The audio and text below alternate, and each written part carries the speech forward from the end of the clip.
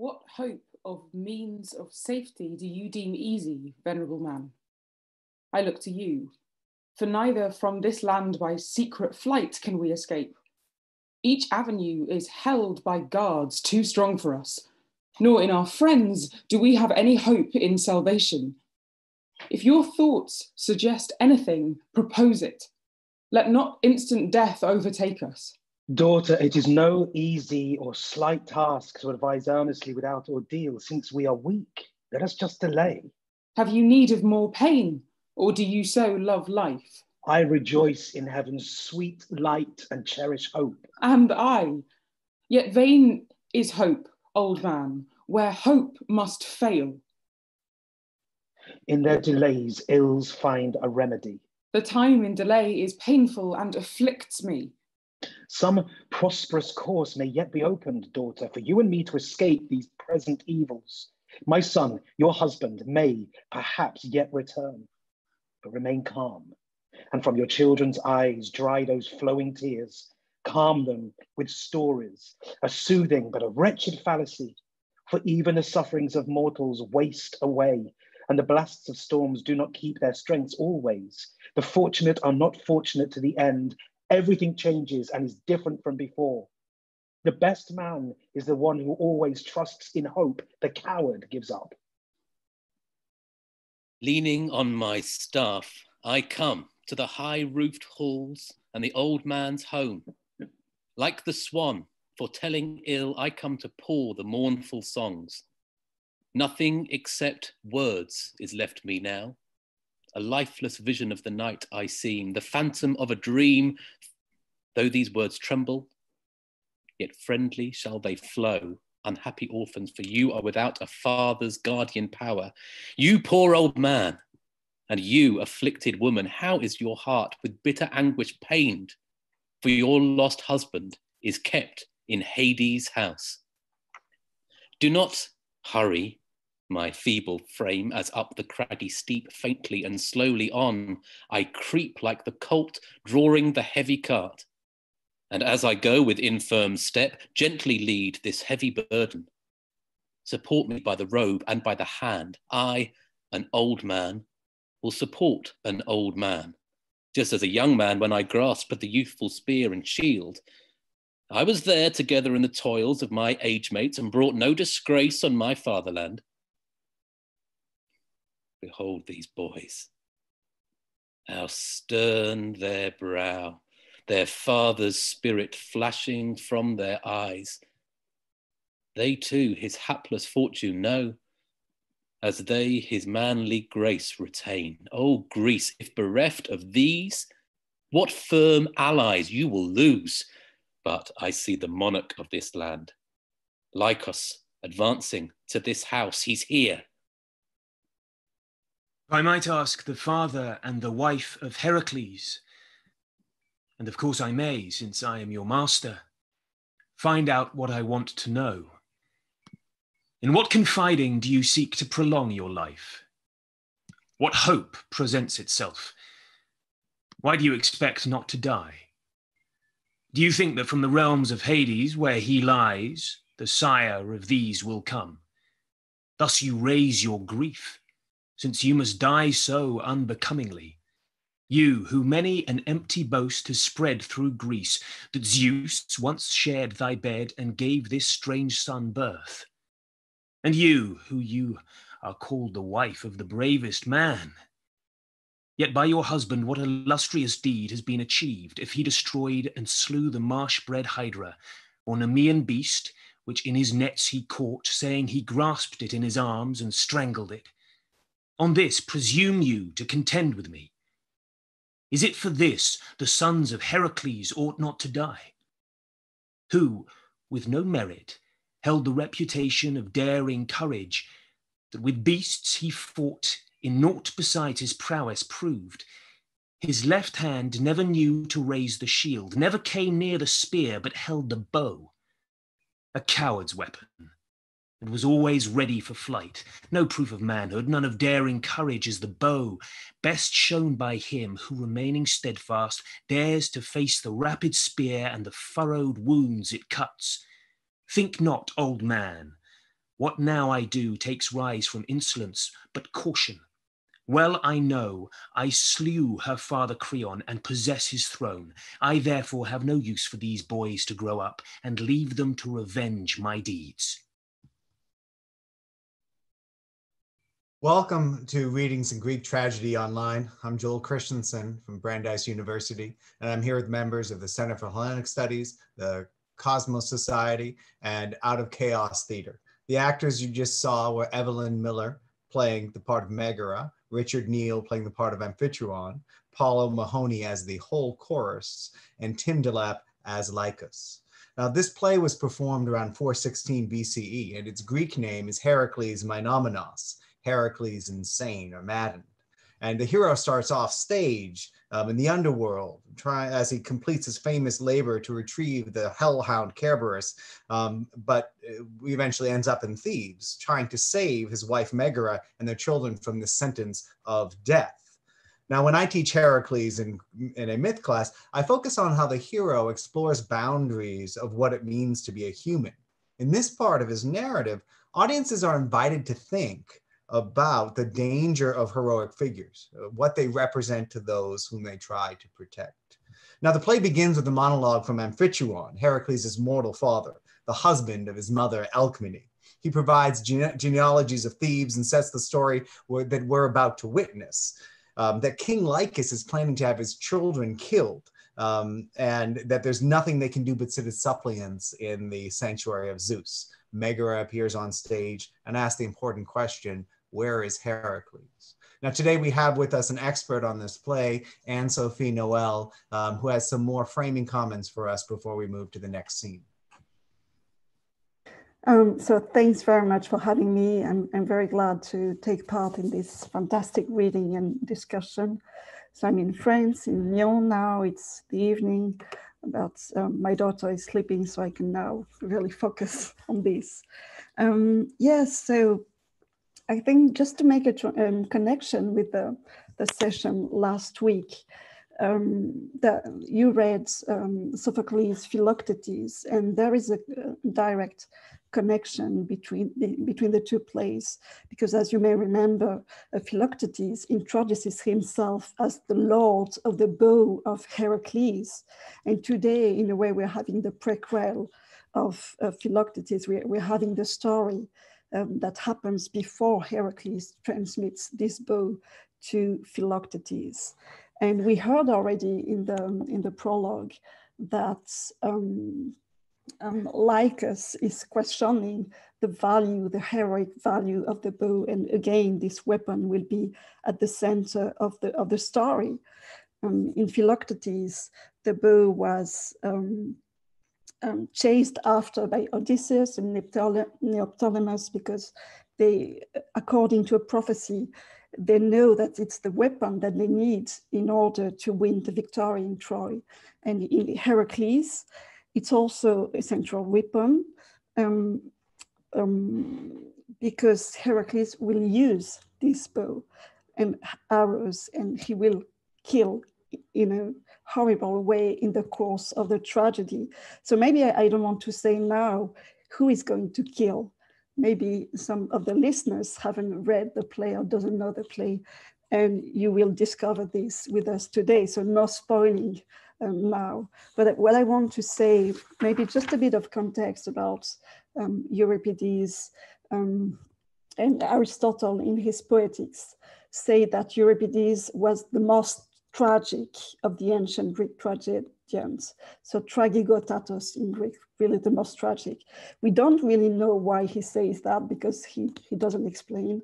So it's a bit frustrating, but I think it seems to be very relevant to Heracles, to this play, because we will have an action-packed plot with some gripping suspense, and most of all, very tragic reversals and very pathetic death. And so, of course, the main character is Heracles himself. So this the most famous hero in Greece. He's a bigger-than-life character who has accomplished a number of heroic and civilizing deeds, so like killing monsters. and getting rid of a whole lot of evil and plagues. In the play, he's regularly described as the Aristos, so the best of all humans, and the best of all the Greeks. And in his ancient Greek hero in 24 Hours, Professor Nash points out that Heracles, the name itself, means he who has the kleos of Hera. So he has kleos. Kleos is the fame, the heroic fame. He has kleos built into his name. So he's very, very much associated with this glory, this fame. But this most famous hero will be confronted to the death of his own wife, Megara, and of their children.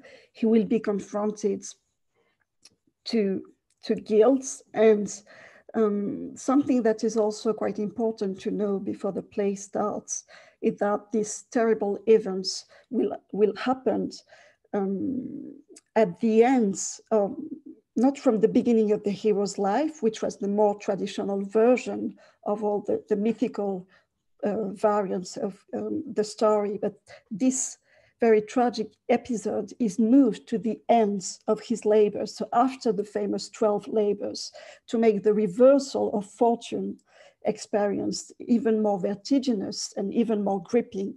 So that's a play which will deeply question the very possibility of being a hero.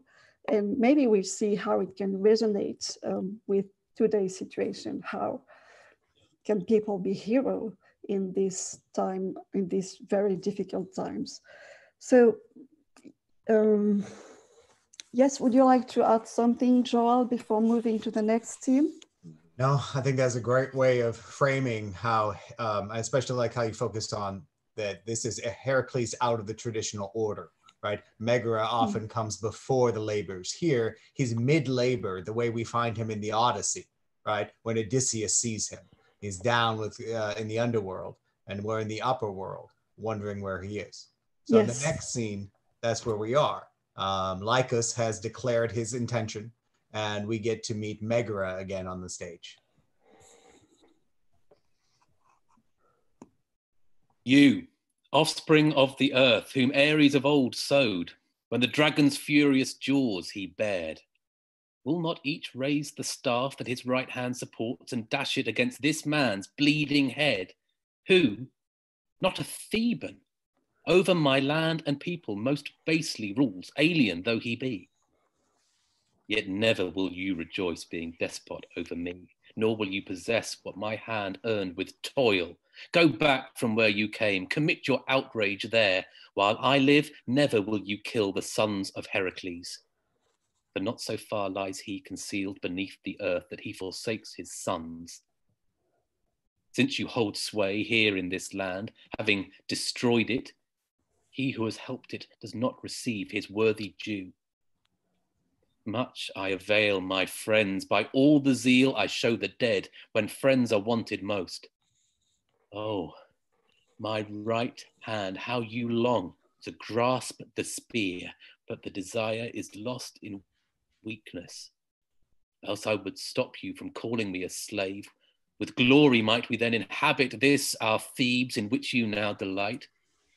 For the city does not think well, which shakes with base sedition and ill counsels. Else it would not have required you as despot. Old men, I praise you, for on account of friends, friends must have a just resentment. Yet in our cause, let not your anger rise against your despots. Don't suffer anything. And you, Amphitryon, hear now my opinion if I seem to speak anything worthwhile. I love my children. How can I but love them, whom I brought forth and cherished with fond care? And to die, I think, is terrible. Yet him who strives against necessity, I deem but ill-advised. But we, since we must die, we should not die consumed by fire, letting our enemies laugh at us. To me, death is a better evil, and to the honor of our house we owe so much. The glory of the powerful spear is yours, let not that glory be tarnished by your death through fear. My well-famed husband needs no witness that he would not wish to save his sons if they gain a poor reputation from it.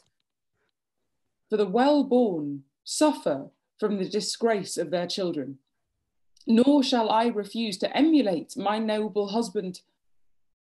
See now how much I esteem your hope. Do you think that from the realms below your son will come, who of the dead has come back again from Hades?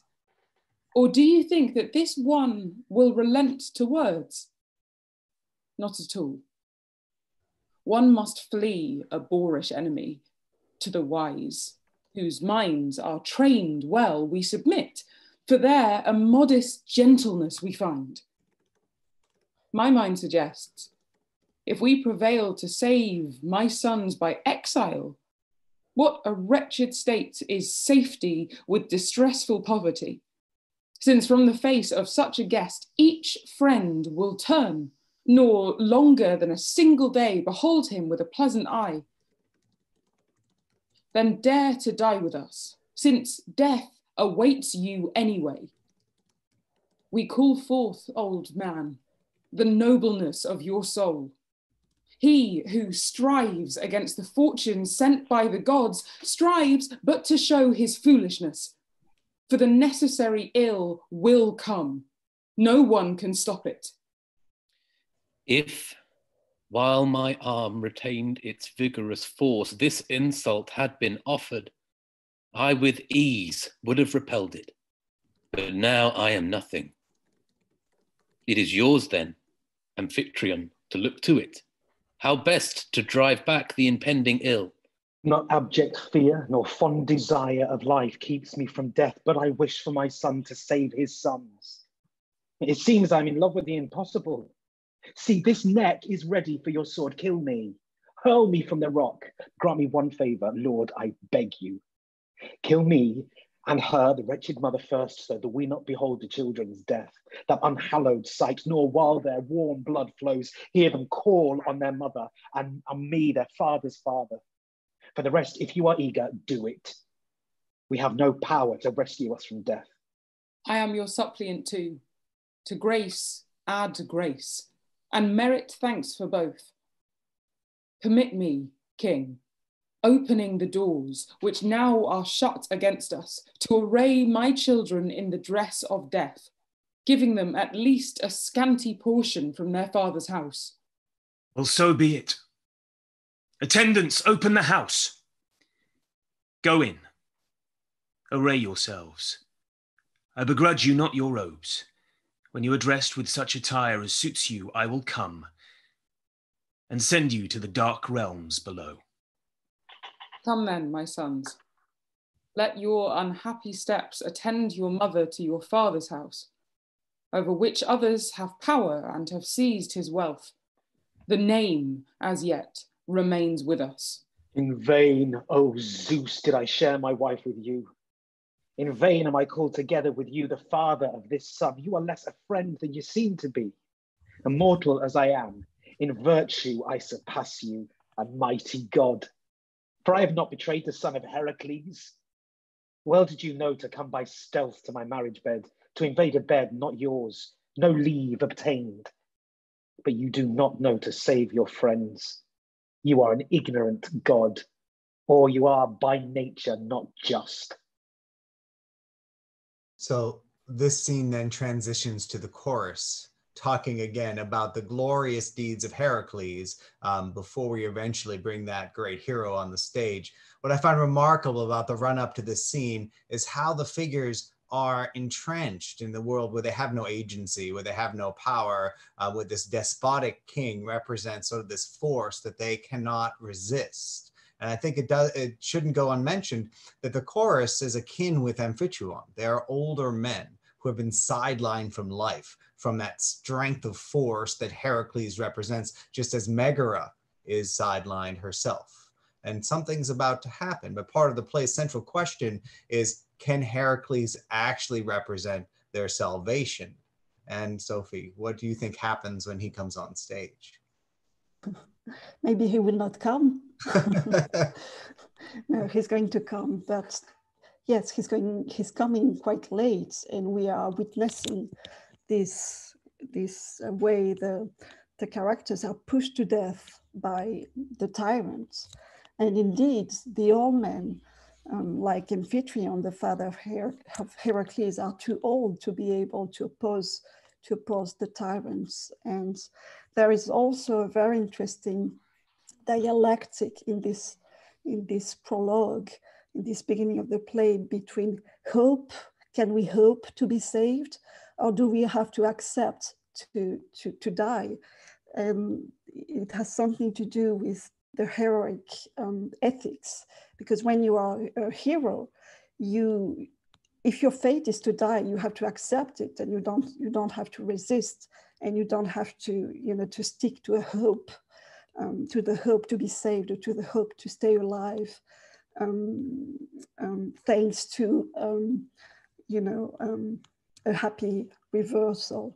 So there is this very interesting way this dialectic between the two notions is played with, because Amphitryon defends the idea that he can hope, and that's not being a coward, that's just it's just being human and being allowed to hope for the future of his grandchildren. And we can see also what is interesting is that Megara herself accepts in a quite heroic way to die. And she wants to emulate Heracles. She wants to be as heroic as her husband and to face death with courage. So that's something that's, I think, quite important in this beginning. And they are now very close to death. And they are at the end of the speech of Lykos. They are entering the palace. So if we imagine the way it was staged in Euripides' time, so we had this stage building which represented the palace. So they were entering into the palace.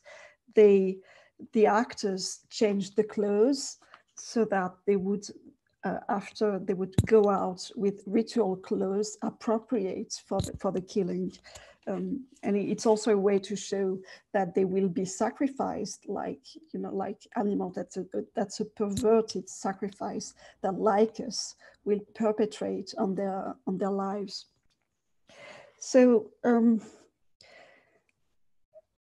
yes, what I wanted to say. So when they are inside, we will have the chorus is singing again. He's singing the second ode, glorifying the former deeds of Heracles. So it seems that we are on the verge to witness their death, and it's a very emotional, climactic moment. But let's see what happens next, and maybe we'll have a surprise. Look. Oh, vulnerable man, do I spy my dearest? Or what do I see?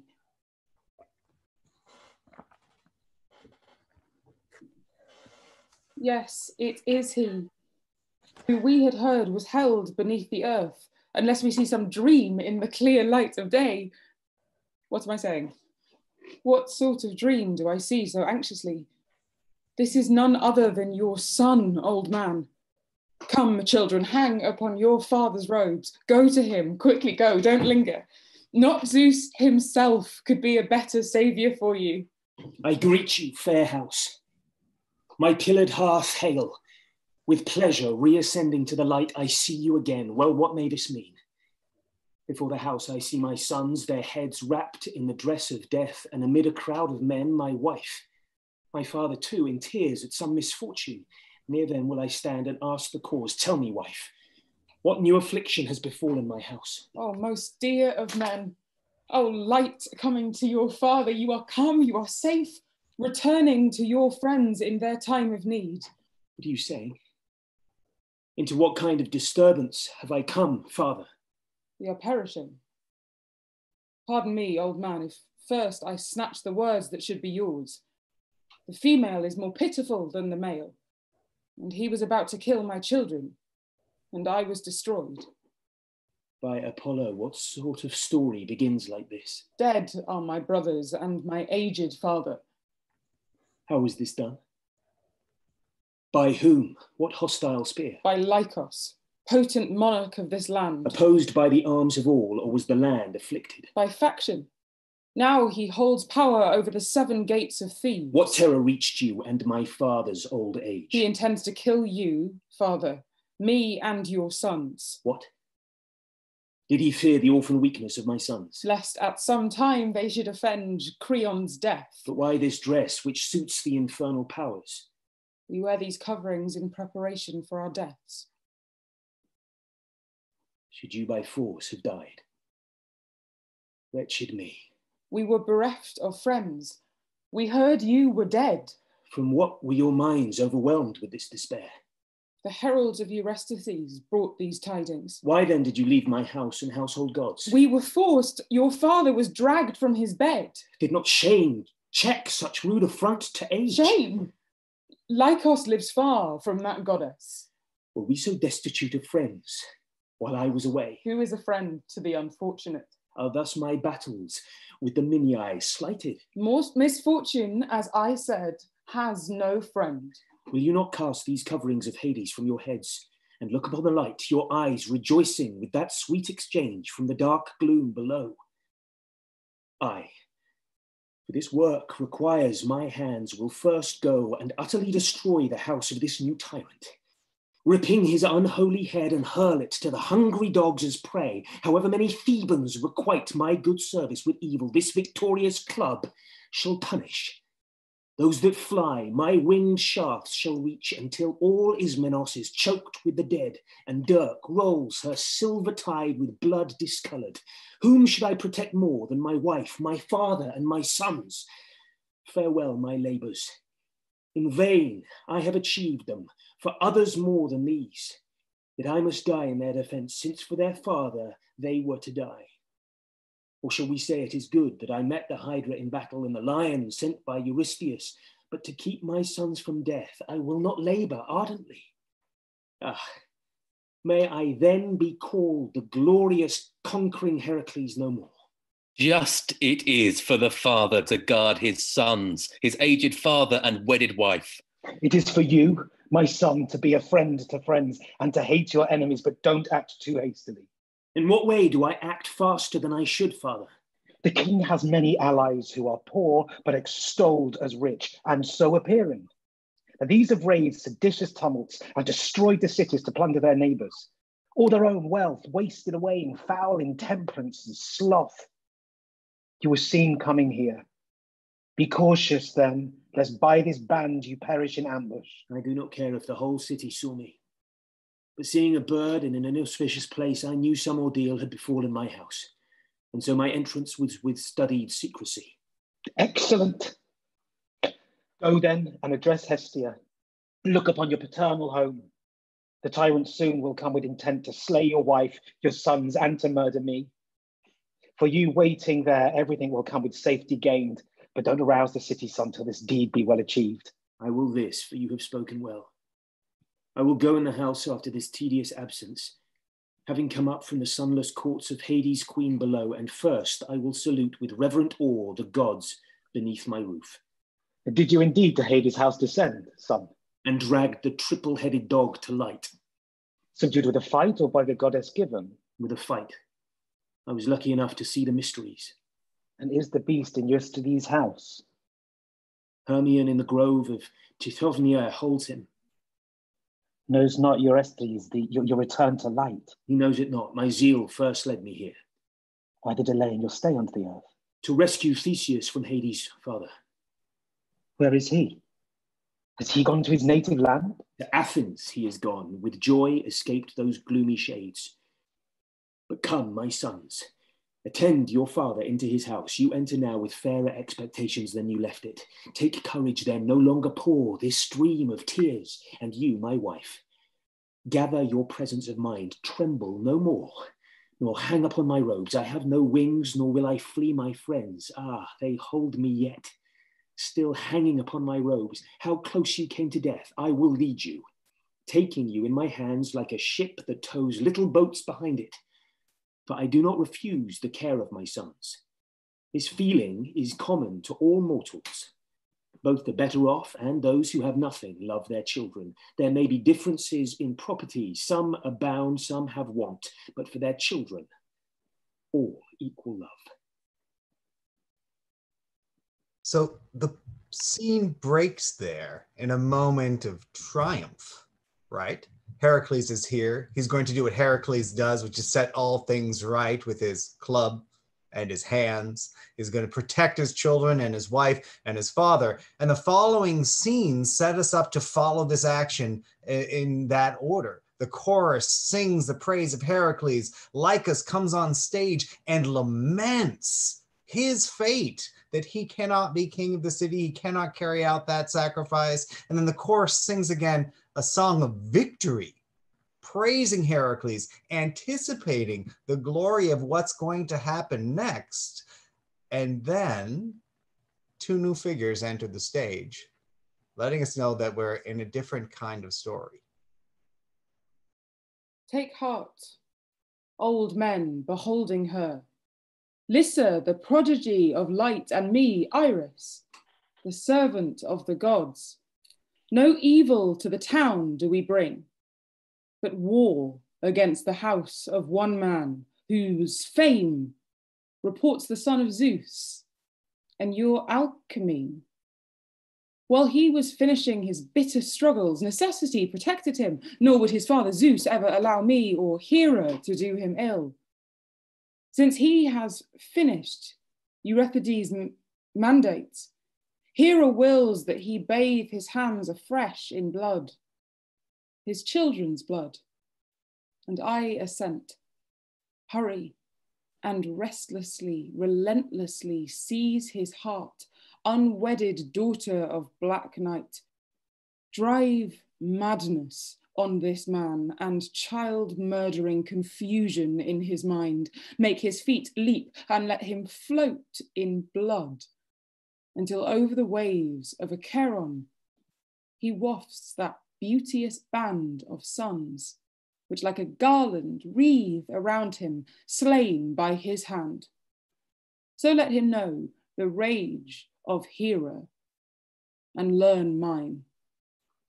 The gods indeed will be nothing, and mortals considered great if he does not pay his penalty. Illustrious is my lineage, sprung from Night, my mother, and the blood of Uranos. And this my office, never to be admired by friends. I have no joy coming to dear mortals. But I wish to warn you and Hera before I see you rush headlong on this wrong, if you will obey my words. This man, into whose house you send me, is not unknown to fame, either on earth or among the gods.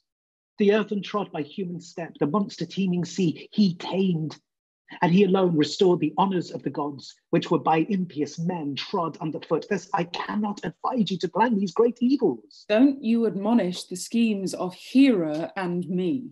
I am directing you to the better path instead of the evil one. The wife of Zeus did not send you here to be balanced. I called you, Helios, to witness what I do, I wish not to do. But if indeed the will of Hera I must execute, and yours, with speed, I will go. Neither the vexed sea that roars beneath its waves, the rocking earthquake, or the thunder's rage and blasts of winds are like the violence which I drive into the breast of Heracles. I will rend these solid walls. I will desolate this house, but first I will slay his sons.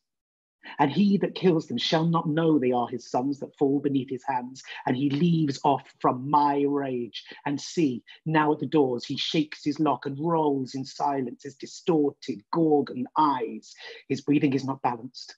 Like a bull, dreadful in the assault, he roars and calls the Stygian furies. He howls with noisy fury, like dogs rushing on the hunt. I will dance you even more quickly, and I will play the reed of terror. But to Olympus, radiant Iris, speed your noble feet, while I unto this house of Heracles will hasten unseen. And with the appearance of Lyssa and Iris, the play suddenly takes a completely different turn. one that we know is in Heracles' history, but one we were not anticipating after those victory odes, unless you know Euripides. Anne-Sophie, can you help us make some sense of what happens in that scene, that radical turn?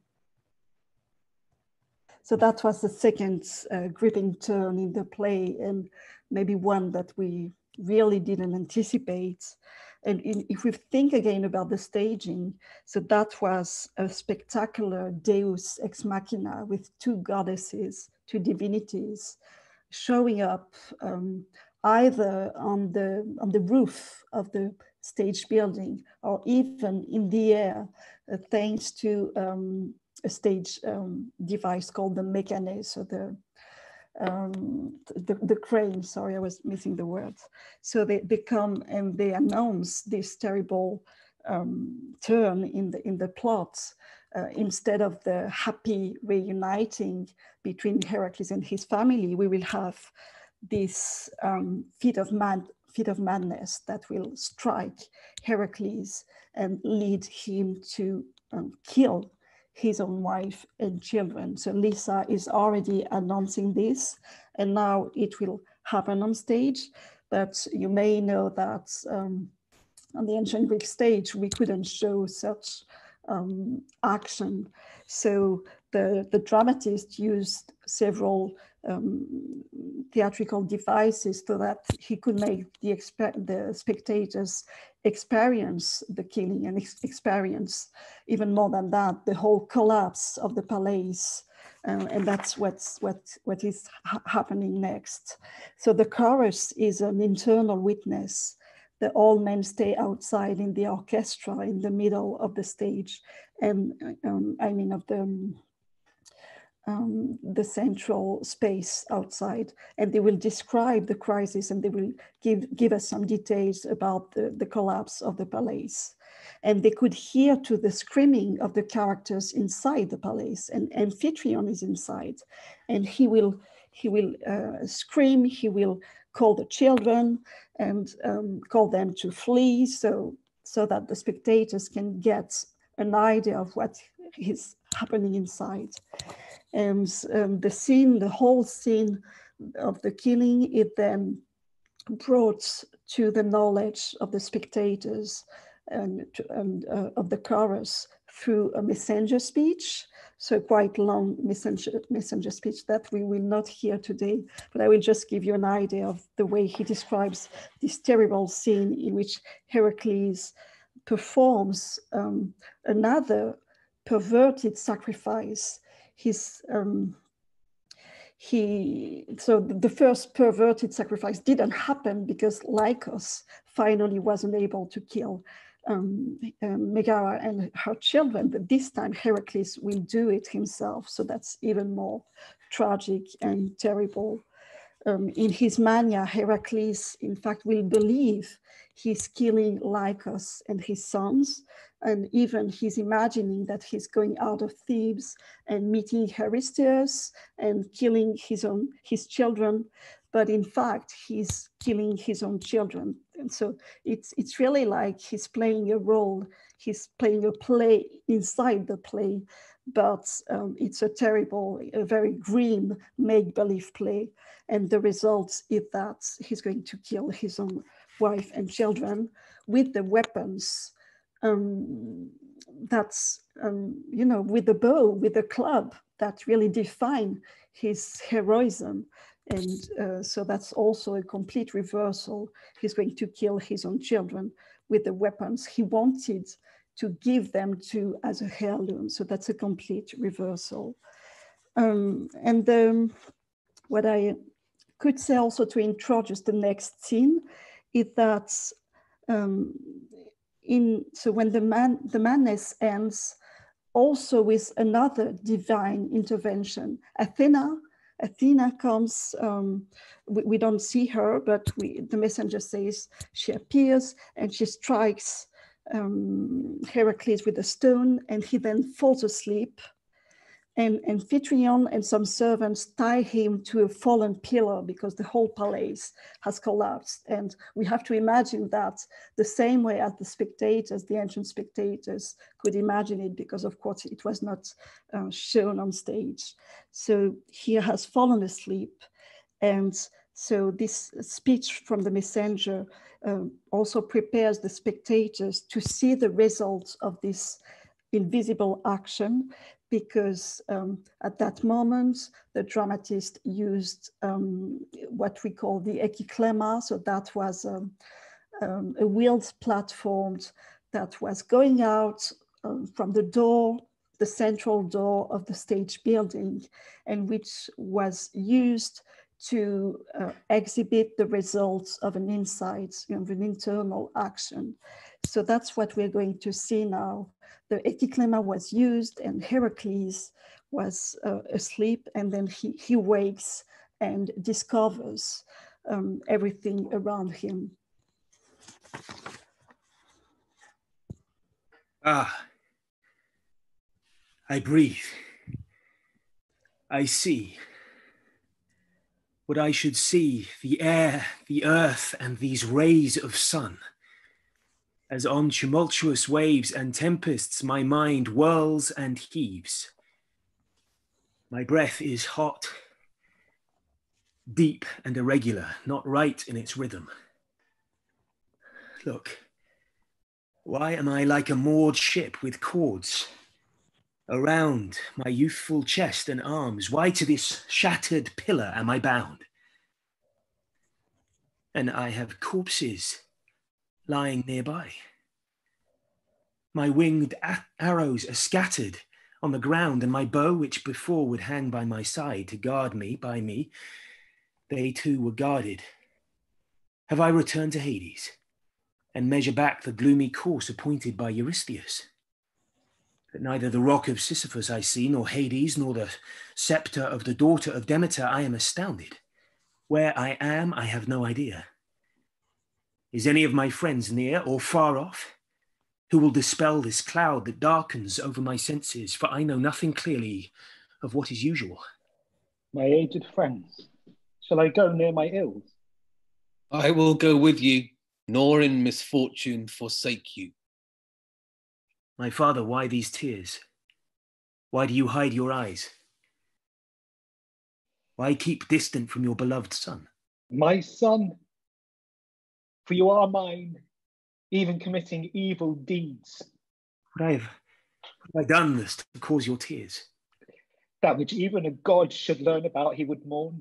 Your phrase is great, but speaks not what the cause. You yourself set it. If now you are in command of your mind. Say what new ill is marked upon my life. If you are no longer back into Hades, I would tell you. Oh no, distrust and darkness yet are in your words. Looking to see if your senses yet are sound. I don't remember being frenzied in my mind. My aged friends, shall I unbind my son? And say who bound me and disgraced me so? Know this much of your miseries, let the rest go. I will be silent to learn what I wish to. Oh, Zeus, from Hera's seat, do you see this? Have we again suffered hostility from her? Let the goddess be and support your own ills. I am ruined. What misfortune will you tell me? Look here. Behold the bodies of your sons. Ah, me. Unhappy. What wretched sight is this? Against your weak sons, this war you waged. Of what war do you speak? Who has destroyed them? You and your bow and some cause from the gods. What are you saying? Have I done this dreadful deed? You were in a frenzy. You asked for terrible answers. And am I also the murderer of my wife? All of the actions are of your hand alone. Oh, me. A cloud of sorrow hangs around me. And for this I groan over your fortune. And in my frenzy I shattered my house. Only one thing I know. In all things you are wretched.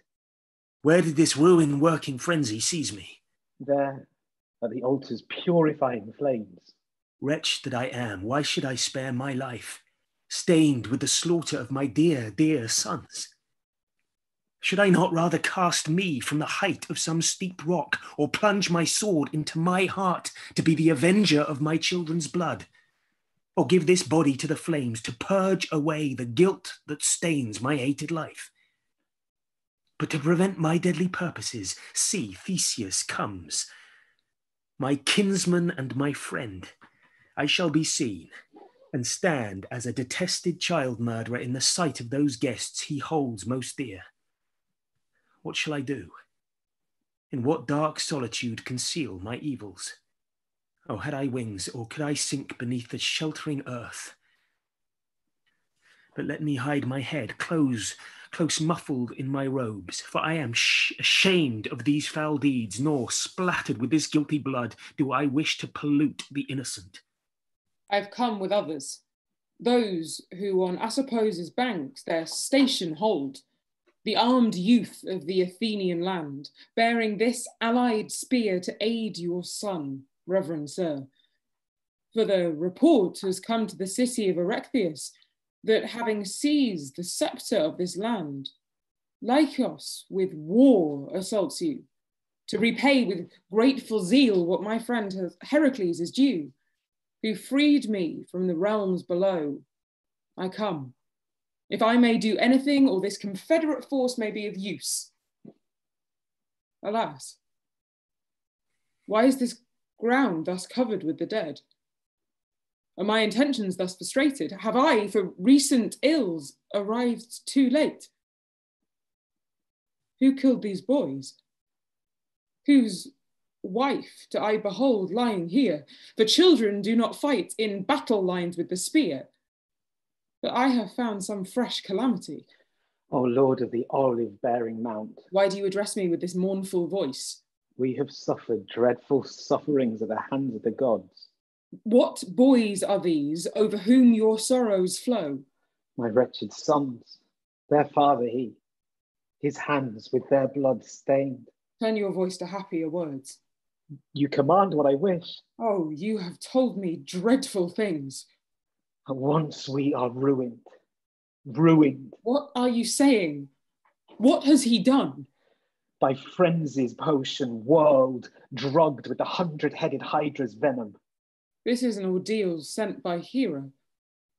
But who is he that sits among the dead? That is my son, much labouring, who went with his giant-slaying spear to fight the Phlegraean plain along with the gods. Oh, what mortal ever was born to greater woe? You would never know any mortal man more exercised in toils, more exposed to dangers. But why does he hide his wretched head in his robes? He feels shame to behold your face, his friend, his relative, amid the blood of his slaughtered children. I came to mourn with him. Uncover him. Remove, my son, this covering from your eyes. Throw it aside. Show your face to the sun. A fellow struggler, a counterweight to your tears is here. I beseech you, low at your knees I fall and grasp your hand and beard, a supplicant, while down on my aged cheek flow tears. My son, restrain the wild lion's rage which impelled you to unholy, bloody deeds, wishing to add evils to evils, child. Come now, to you, whose wretched seat is on the ground, I speak. Show to your friends your face. No darkness has a cloud so black which can conceal the misery of your troubles.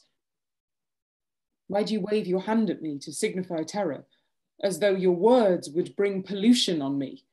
I'm not concerned about sharing in your misfortune. For once, I had good fortune with you. Memory will recall the time when from the gloomy dead, your hand brought me to the light. I hate those who let the impression of a friend's kind deeds fade from their heart, and they who wish to share his prosperous gale, but will not sail with unfortunate friends. Stand up, unveil your wretched head and look upon us. Whoever of mortals is noble He bears the calamities sent by the gods and does not refuse. Theseus, have you seen this agony of my sons? I heard. I saw the ills you have pointed out to me. Why then have you unveiled me to the sun? Why not? Can mortal man pollute the gods? Flee, unhappy man, my polluting guilt. There is no stain of guilt for friends from friends. Thank you. I am not ashamed that I helped you once. And I, for being treated well, now pity you. I am pitiable. I have slain my sons. You, for your grace in others' ills, I mourn. Whom have you known with greater troubles? Your vast misfortunes reach from earth to heaven.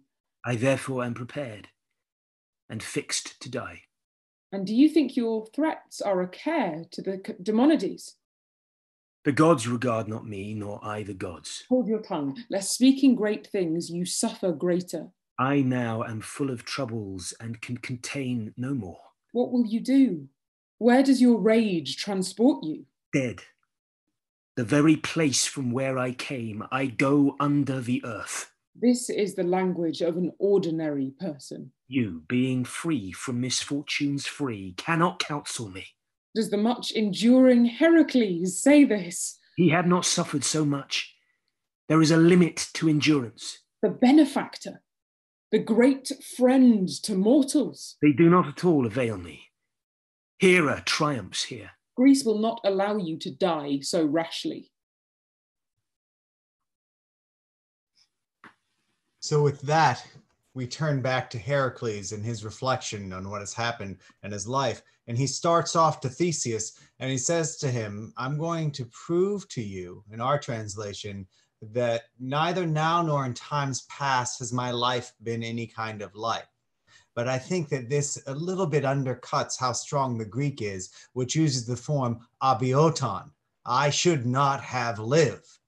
And he retells his heroic narrative in a way that one might not expect it to be told. And he tries to impress upon Theseus that his life is over. In fact, it should not have been lived. It should be ended, whereupon Theseus convinces him to return with him to Athens. So Theseus argues that this is all the will of the gods and that he should come to Athens and be honored, for he has not chosen the path he has taken. And eventually Heracles agrees. The play ends in a scene with Heracles, his father, and Theseus generally reflecting on this final action. Put your arm around my neck and I will guide your steps. A friendly pair, but one a complete wretch. O reverend man, a friend like this man one must have. Blessed in her sons is the land that gave him birth. Theseus, turn me back that I may see my sons. Is that dear sight a charm to ease your pain? I wish it, leaning on my father's breast. Lean here, my son. That wish is dear to me. Do you thus have no memory of your labours? All I have endured of hardship is less than this. If someone sees you acting like a woman, he would not praise you. Do I live so abject in your eyes? I didn't seem so before. Very much so. Being sick, you are not the famous Heracles. What sort of man were you when you were in the trouble, when trouble in the regions below the earth? I was the least of all men in courage. Then how can you say that I am debased in my troubles? Let's go. Farewell, aged sir. And to you, my son, farewell. Entomb my children, as I told you. And me, my son, who shall entomb me? I will. When will you come? When you have buried my children. But how? I will have them brought from Thebes to Athens, but my ill-starred sons lay in the earth. For me, who on my house brought ruin with shame, I will follow Theseus like a boat towed in his wake. Unwise is he who prefers wealth or power to the rich treasure of a good friend. We go in pity and grief, losing in you our greatest friend. Thank you to all the actors for bringing that to us. I think we can now bring everybody together for a bit of a conversation about what just happened in the play. I don't know what your exposure to this player Heracles was before, but I can't read this play without wondering what just happened to me, and am I going to be okay? So, Anne-Sophie, can you talk a little bit about the play to help us try to understand what's going on? Yes, it seems to be a play really with lots of actions and lots of reversal. And maybe you may think it's a bit too much, actually, like when Theseus arrives, just on time. We haven't heard much of him before. We just know that Heracles has saved him from Hades' house. And so we know he's a good friend. And I think we will have to talk a lot about friendship, which is one of the most important topics in the play. But then, yes, he arrived just at the end to save his friend. So it seems maybe a bit, I don't know how you would say that in English, but a bit too much, a bit artificial. But I think that was really the way Euripides liked to do tragedy. And it was probably very emotional, a little bit sensational. So I was wondering how the actors could react to this. Some parts of the reading were very emotional, and I really loved the way you expressed Heracles, just the moments he also becomes aware of his deeds, of the fact that he has killed his own children. That's just... how do you want to play that? It's just so much, and so just the worst things it can happen to you in life. So yeah, if you just want to say something about that, I don't know, Evelyn or Tim or Richard. Yeah, I mean, it's definitely the challenge of Greek tragedy is to try and sort of put yourself into these enormous and huge, yes, these just enormous situations that someone like Heracles finds himself in. It's I don't know, kind of, it's the writing helps. It's a beautifully written piece, and I just think the themes are so great, and just the thought of losing your nearest and dearest is just enormous. I mean, I actually doing a play on Zoom is very new to me, as I'm sure it is to everybody, but it's amazing how moved I was in a lot of those later scenes. It just really taps into all of our deepest kind of fears and insecurities and worries, and exposes them. And yeah, it's sort of powerful stuff. So I think you're all quite on about how emotional it is, and how Euripides gets right to the heart of some of these connections that we value most. I want to talk more about friendship, the loss of children. And I do wonder a little bit about how hard it is for us to identify with such monstrous acts.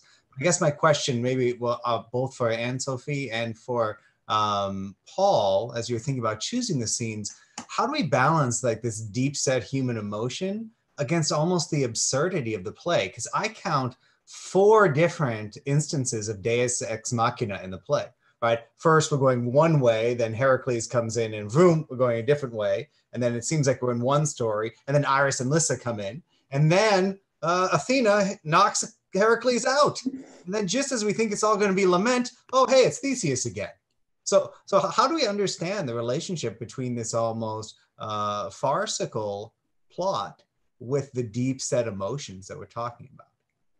So maybe both Paul and Anne-Sophie can respond to that. One thought that I kind of came very strongly for me, actually, and it was interesting for me being the chorus, because I was sort of very much an observer, and then also just being me as an observer with it, is how effective then the idea of not seeing the action becomes. So actually, it's amazing that it's almost like a jump cut. We go to seeing Heracles after it, and not having seen him commit those acts, and then seeing him realize what he's done, to me, is so much more interesting as a scene to play. In fact, as an actor, I think that's sort of the more interesting kind of stage to see.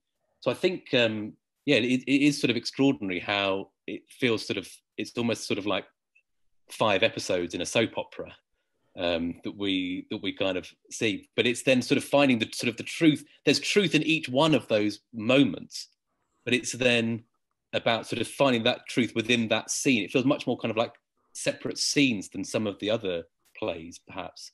And actually, it's finding the truth within those scenes, in those moments. And then, yeah, these other sort of, obviously then when Iris and Lyssa sort of come down, that feels like quite a curveball to us. And I'm really interested as well to talk a little bit later on as well about the idea of who sort of doubles up as which characters as well within this. But I think that once you actually sort of kind of are in those scenes, the scenes in and of themselves, there's truth within all of those, and they're uncovering something that kind of connects very sort of strongly with us in very big ways, like Tim was saying. I mean, you know, we don't go through what Heracles has to go through, but it's then sort of, and it's not up to us necessarily to kind of make all of those sort of connections between the scenes so much, because sometimes we're sort of jumping between characters. Yes, I really agree with Paul. There is truth in each of these moments. And also I think there is maybe from Euripides, or the way he constructs, he built the play, these many reversals, they are visible representation of the lack of control humans have on their lives. And, you know, we go that way, then we are pushed to the other direction. And that's, you know, if we think about the real life, maybe it's not so different. We are always experiencing shifts in our fates, and we are pushed on one side and then another side. And so that there is, even though it seems maybe farcical, I think there is a very tragic message about our very weak agency. And what is also interesting in that play is that you can also see that the gods themselves are not completely in control of the action. When Lyssa appears, it's very interesting because, in fact, she is reluctant to attack, to send, to strike Heracles with the feet of madness, but it's Iris, so the messenger goddess, who is on the side of Hera, and it's her who pushes Lyssa to act. But in fact, Lyssa says, well, that's Heracles, you know, I don't want to attack him, I like him. So it's really the goddess herself is not in complete control of what she can do. So that's really, I think there is a very tragic message on our lack of control, but it's at several levels, also at the level of the gods.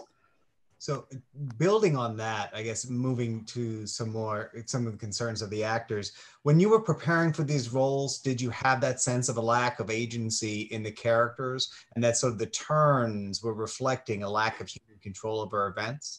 And I ask this because in the last few sessions, we've talked about how our current experiences are making us see past narratives differently. And when I read this, you know, first starting out with the tyrant, a despot who won't let us do anything, and then to the exigencies of fate that we can't control, I just felt, well, this is too real. So I guess maybe starting with Richard this time, did you get that sense of sort of marginalization and helplessness when you were developing your character? Helplessness, I suppose, is that bit when he says, here is my neck if you have the sword. And I suppose there is definitely a sense of, it doesn't matter how much fight I give up or give, this is done, it's suggested. But it's all there in the words, and it feels like a very human adaptation as well, in actual fact. So the structure of the text gives that feeling, and the language that's used. But there is there is a feeling of everyone waiting for somebody to arrive, waiting for somebody else to come who is bigger than you, that will sort it out. And in actual fact, there is no sorting out to be done because it's already sorted, but there is a constant waiting, a constant desire for somebody else to come and maybe take the onus off or the pressure off, maybe. There's also this very interesting discussion that's raised, debate about hope. I suppose hope is something we do always have agency over, you know, within ourselves. Like the decision whether or not to be optimistic, to believe that something better is coming, is destined. Yeah, and this really fascinating discussion that happens in those early scenes about, is there any point? Is it worse to hope? Is it worse to keep hanging on and to be disappointed? Or is it better to live in a kind of, to create the you know, the world and the future you create for yourself? Is it better for that to be bleaker? Do you accept your fate? So we do have a textual question that's on YouTube, but before we get there, I do want us to take some time to think about the staging again. Anne-Sophie has a lot of knowledge about staging of ancient plays that we don't. And what we've talked about in earlier versions is some of the decisions that you guys have made in trying to use the small space of the Zoom screen to perform. So Tim and Evvy, you got together again in this one, you did different lighting.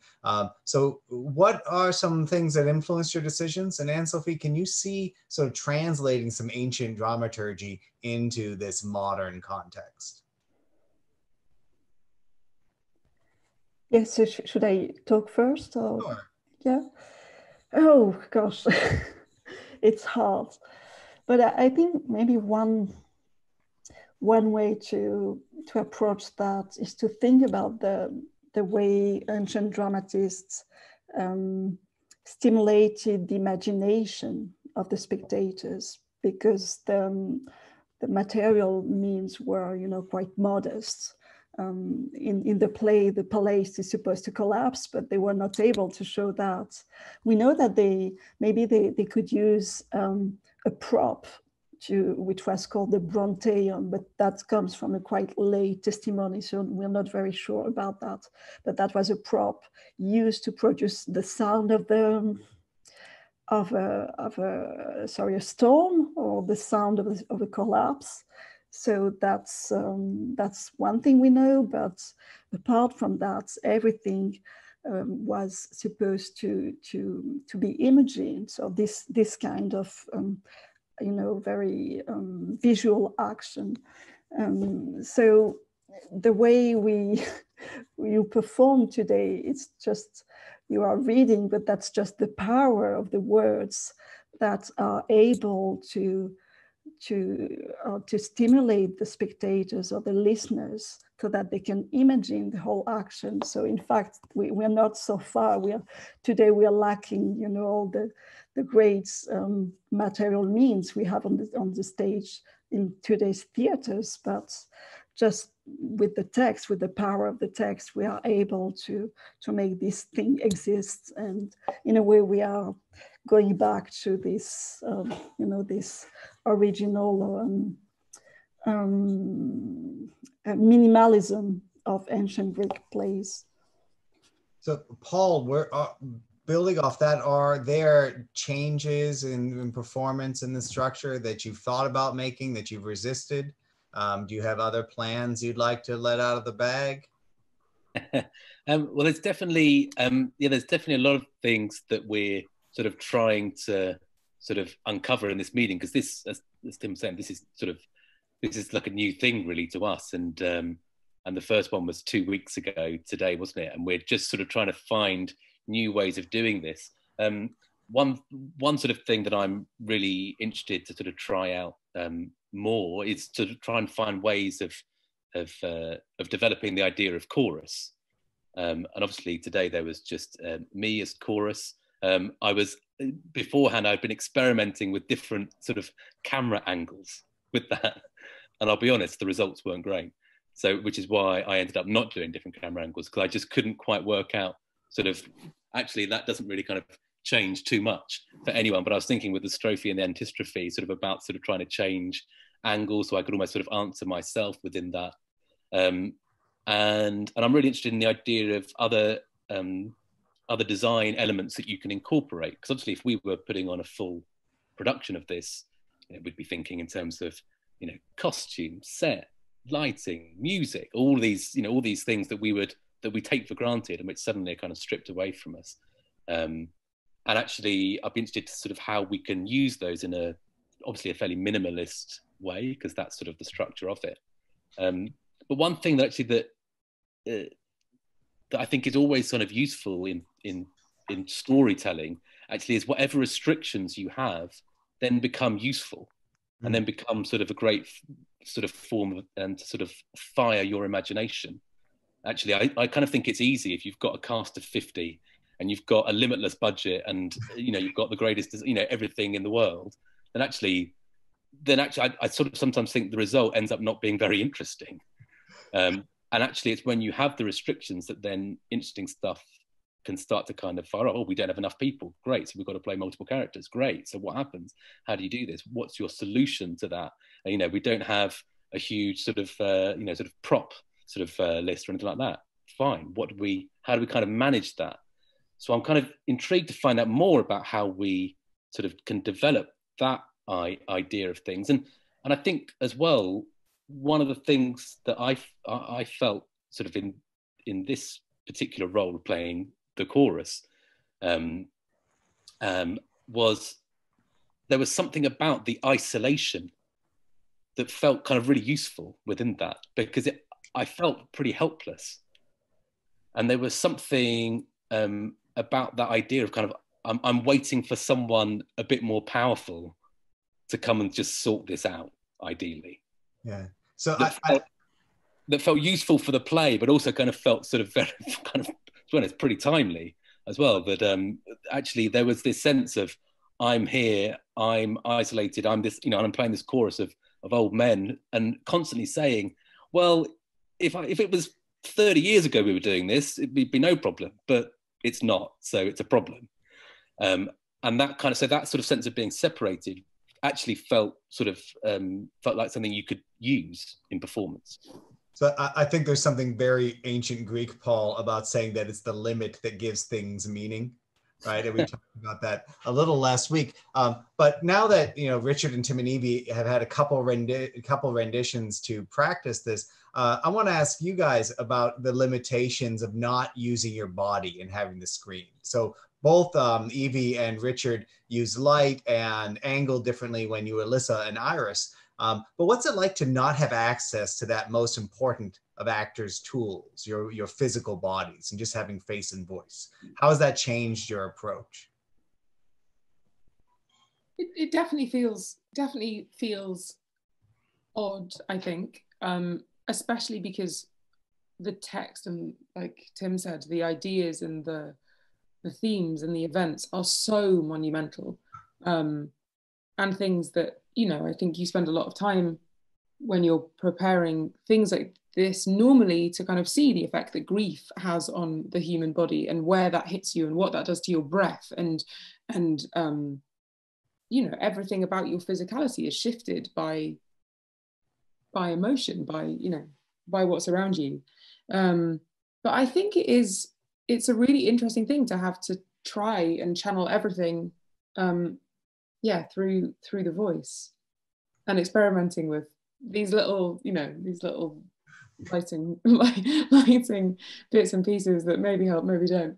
But it's a nice journey to be on, to kind of work out the things that are effective, the things that aid the story and our connection to it, and the things that take away and get in the way unnecessarily.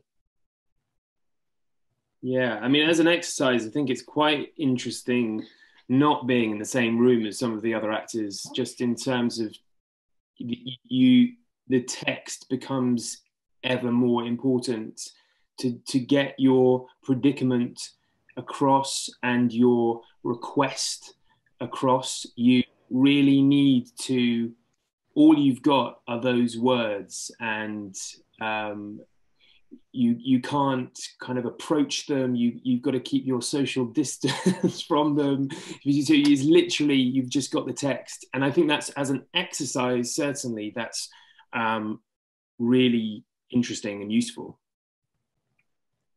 So Richard, I think it was you who compared this a bit a few weeks ago to radio acting or radio performance. How has your reflection on it changed since then? I don't know, not loads. I suppose there's, because we can play around with lighting, which is very nice, by the way, the iris lighting. Because we can play around with things like that, it does give an added visual to it. But I think even though we have body available to us, it is there in the kind of structure of the words and the text as well, and some of those rhythms and the words and the form of the text and those big lovely open O's and calling up to gods are there anyway, whether we've got our bodies or not. What I find really off-putting is being able to see myself doing it. That's what I find, because there's never a job that you do where you watch yourself while you're doing it.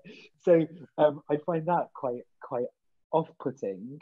But there is a real sense of radio to it, I suppose. But yeah, with these added little bits of accoutrement that we can maybe play around with and find as we go through. I did resist wearing a veil, I might say, for Lyssa earlier, but I'm now rethinking that. Well, what I think is very different about radio and very different from if I saw an interview on television or a movie is that it's stripped of the special effects, it's stripped of the scenes, and I'm really forced, and I don't mean this in a bad way, to watch your faces in a way that I don't think we actually do when we watch people on television or even the theater, right? Where we have the scenery and we have everything else to distract us. And your expressions and the way that you are fully invested in the language really goes a great distance to making it work in this genre. And I think that's something we could say is very different from an ancient context, right? Where we wouldn't have this type of intimacy with the face. So as we close up again, I'd like everybody to have a chance to reflect a bit, but we do have this question. Maybe Anne-Sophie, you can be the last comment. So people have asked about these mirrored similes of the ships in the play. And so there's one that I'm looking at where Heracles says to his sons, "I'll lead you, taking you into my hands like a ship that tows little boats behind it." I can't think of anything in Greek literature that's similar. So can you tell us anything about that? Yeah, that's a beautiful simile. And what's important is that it is used twice in the play. And the first time is when Heracles is with his son. So at the beginning of the play, in the passage we haven't read today, Megara remembers former interactions between Heracles and his sons. And it's beautiful because he's the great hero, but she shows that he was a great father, a great dad, playing with his children. And this simile is used first to describe the way the children are, they just, how to say, they stick to their father, they jump on their father, they stick to him and they play with him. And then, so this simile reappears just at the end, this time to characterize the relationship between the two friends, Heracles and Theseus. And so we can see how this relation of philia, so the love for children, becomes at the end of the play the love and the alliance and the friendship between Heracles and Theseus. So that's really, I think, the meaning we can give to this return of the simile. And so it's fascinating the way the relationship between the two friends is also said to be a tsegos philion. So a pair of friends, like, two oxen attached to a chariot. So it's very physical. You were talking about physicality and the embodiedness the playing. So that's also a very physical image of friendship. So as we come to a close then, Anne-Sophie, can you say a brief word about the experience of doing this? Yes, thank you. Yeah, I was really amazed by the way, even though we are separated and we're far away from each other, the emotions could flow quite in a very fluid way. And so the play is also very much about how you can go over distance, because at the end, Heracles, after his murder, is isolated, and the Amphitryon says to him, or he says to his father, "Why are you distant?" And that's really something important, how we can go over distance to connect together. And I think we managed to do that tonight. So thank you very much. Thank you for joining us. I know the rest of you have done this before, but Paul, Richard, Tim, and Evvy, can you let me know if anything else has come up, or how this experience was different, the same as the others? Maybe we'll start with Paul. I just want to say again, sort of how much I enjoy all of us kind of getting together from different places to do this. And just actually, there were a couple of lines that sort of really jumped out for me, and I think I just sort of kind of want to repeat those, which is, one was that this is the language of an ordinary person. And then later on, being sick, you are not the famous Heracles. And that kind of sense of this sort of, I suppose, the pressure that there feels on this person to be sort of Superman all the time as well, kind of felt quite interesting. And then I also think I'm really kind of intrigued by that Iris and Lyssa scene as well. I really, really loved that, and just loved that sense of how do we understand how someone goes mad or has an act of madness. Right. And that felt really kind of great to see that kind of played out sort of right in front of us. And so we'll go now to Lyssa himself, Richard. How is this sort of different from the last time you were with us? Those last few lines are when the last few lines of and when will you bury me and how will you come back? Oh, yeah. They're quite, I mean, just what if you just have to watch the news for 10 minutes, but this it's a bit morbid, but the idea of dying in isolation, of being, of not somebody able not being with you when you die, or not being able to come back and give you the end of your life that you're due, and not knowing when you're going to see that person again is kind of resonated a bit today. I find it fascinating that regardless of the topic of what is happening to us, there are themes of humanity that come through plays forever. But that last little bit just resonated. I live on my own, so I've been on my own for 3 weeks, so that kind of, that idea of, when will I get to see my friends again that really resonated today in those last few lines, I suppose. Yeah, those are really powerful. Tim and Evvy, did you practice scenes together this time, or did you just come together in this one frame for the first time all week? We were discussing it. We didn't practice it, which maybe we will next week. But reading Greek tragedy together in isolation, why not? I mean, what a way to spend a day. Very uplifting. Thank you. Yeah, we didn't rehearse it as such, but we definitely sort of talked it through a lot, and just again, I mean, as Richard has just said, and as I think I kind of commented last week, just about these big themes, that the humanity in these plays, and it feels like we're living through, as we've all said, living through this very extraordinary time. And suddenly every time I encounter one of these, it's a real pleasure to be doing these readings. Suddenly Greek literature just feels so important and so relevant, and it's an honor really to be involved. So thank you. No, thank you. I mean, I think Paul and I feel similar in this, in that having this to work on adds some structure. And one way to keep madness away is to impose structure where it might not be. And you're right, it does make our work, both as your work in the theater and our work as classicists, seem like it matters. So maybe we'll all have jobs when it's done. Maybe, we could hope. That would be nice. So for some final comments, Greg Naj, the director of the Center for Hellenic Studies, has been watching us today. Greg, you're still muted. Did you want to say hi? Okay, I just unmuted myself, which is a good thing that I did it only now. I just want to express my admiration for all of you. I thought this was a very moving production, and I'm so grateful to Evvy and Richard and Paul and Tim and my dear old friend Anne-Sophie and my dear old friend Joel. I feel that the people who were doing the acting are now new friends to me.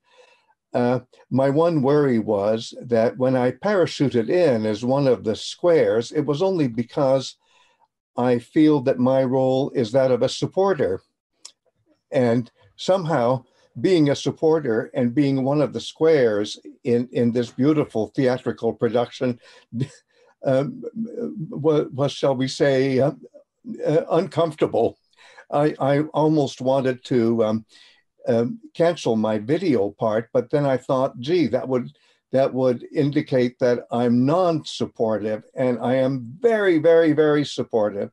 So one thing I'm thinking about, and here I turn to dear Lana and Keith and Sarah and Janet and Hélène, is whether there could be some role for the audience. That is to say that maybe there could be a special place where the people who are cheering for the production are situated, and where we're not front and center, almost taking away from the attention that is so important to highlight for the roles when they happen. And I know that there's one device, maybe it's that I didn't turn it on, where when you click on the upper right-hand corner, the person who is speaking is the only occupant of the screen. Maybe that's what everybody else was doing, and I was doing Hollywood Squares, which was a big mistake on my part, because maybe I wouldn't have felt so self-conscious about being one of the Hollywood Squares. Any comments from any of the wonderful people who have put together the logistics of all of this? So I think Sarah wanted to say something. And to everybody watching, we do have a team, Keith, Hélène, Lana, Janet, who are making all of this work possible. So Sarah? Well, just to answer your initial question, Greg, I think those who are watching the recording will see just a person who's speaking, but we have the option of watching everybody. So, and yeah, one thing I hope I can. It's okay just to say one of the things we were talking about was the lack of agency of so many of these people. And it struck me that the one person who seems to have a certain amount of agency of all people is Megara and the children, because she actually chooses to dress appropriately for what's going to happen. And she's the only person that actually manages to wrest any kind of control out of this. Even though she's a victim, she's sort of a dignified victim, and everyone else has got no control whatsoever. So that was one of the things that jumped out for me of this play, which was just so amazing to witness as a spectator. Yes, thank you. And I think that's in line with some of the more complex women that Euripides does put on the stage in general. And that's a complex son going by. So any other comments as we go, Hélène? First, I want to thank you all, because this is a splendid opportunity for us to listen to all of you. I just have a small question for Anne-Sophie. Anne-Sophie, in this drama, which object stands out for you?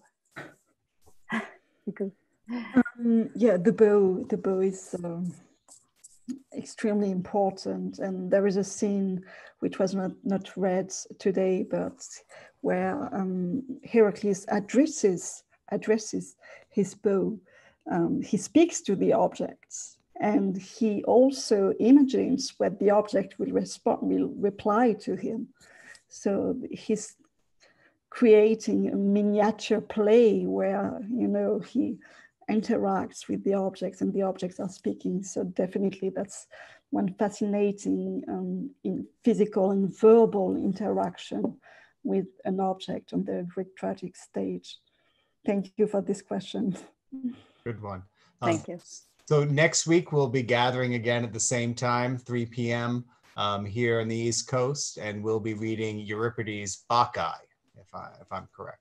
So thank you for everybody for supporting this and making it happen, for the actors for reading, Paul for having the idea, Anne-Sophie for being our guest, Greg for being our special audience member, and everybody watching along.